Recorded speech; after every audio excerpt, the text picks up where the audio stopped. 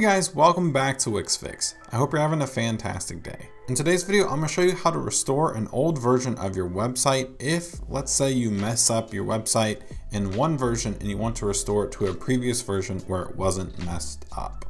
For this example, let's say I accidentally delete a page. So let's just say I delete a page. Let's delete this story page real quick.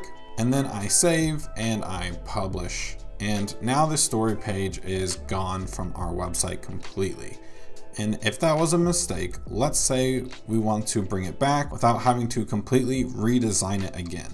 In order to do that, we can go up to Site and go to Site History. And then you're going to see this little pop-up telling you what Site History is.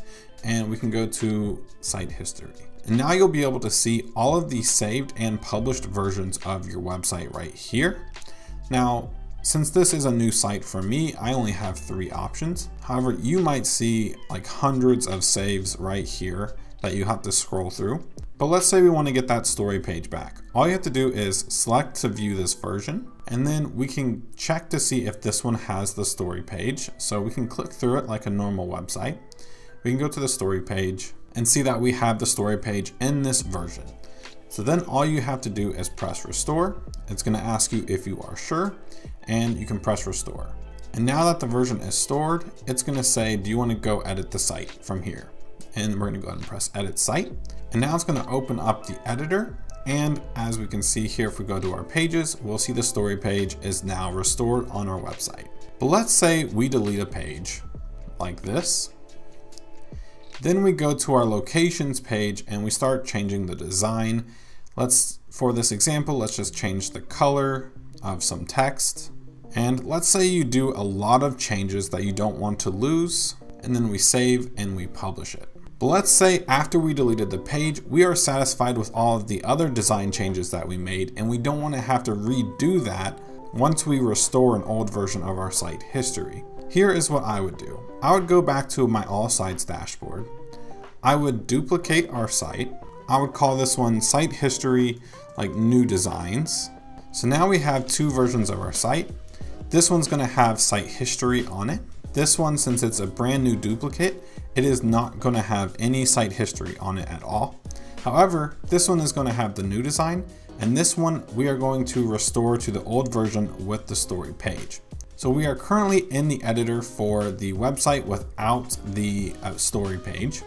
So what we're going to do is come over to Site, go to Site History. We're going to go to a previous version with the story page, and we're just going to double check that the story page is still here.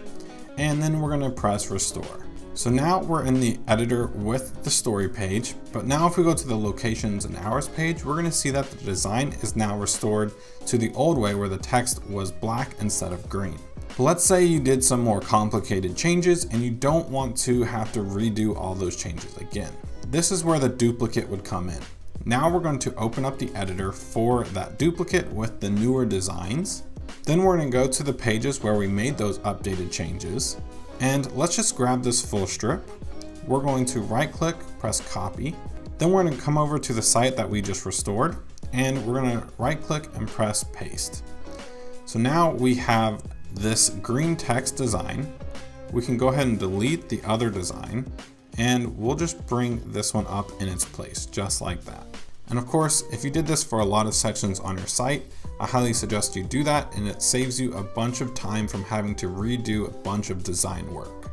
But now that we have transferred all of our designs from the duplicate site to the new site, now we can go ahead and delete the duplicate website. But that basically wraps it up for the video today, guys. If you guys did enjoy, please consider giving this video a like and subscribing to the channel for more Wix and Editor X content coming out really soon. Thank you guys again, and I'll see you all in the next one.